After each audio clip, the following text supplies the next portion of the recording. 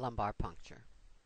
The lumbar puncture is a procedure involving the insertion of a hollow needle beneath the arachnoid membrane of the spinal cord at the 3-4 disc space in the lumbar region.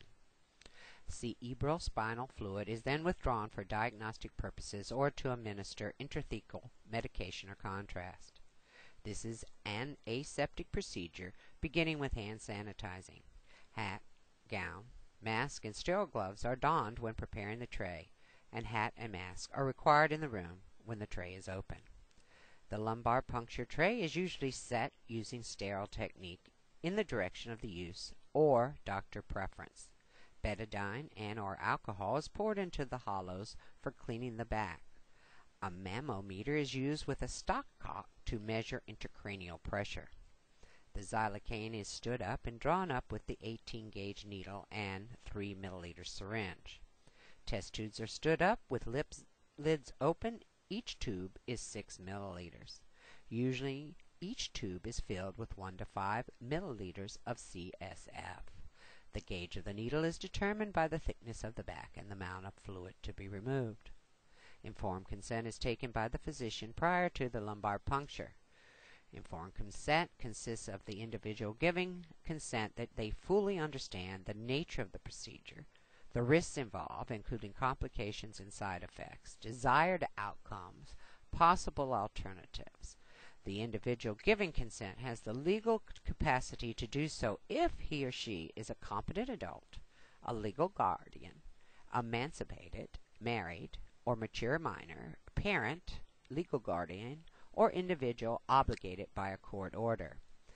The fluoroscopy table should have a footboard and shoulder pads.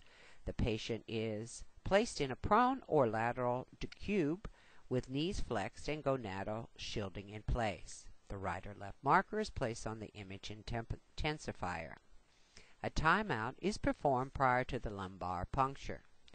The timeout is a pause immediately prior to initiation of a procedure that clearly expresses via active communication with all in the room that this is the correct patient, the correct procedure, the correct site, the correct patient position, and the availability of equipment, images, and implants. The patient is asked about their pain level pre, during, and post-procedure.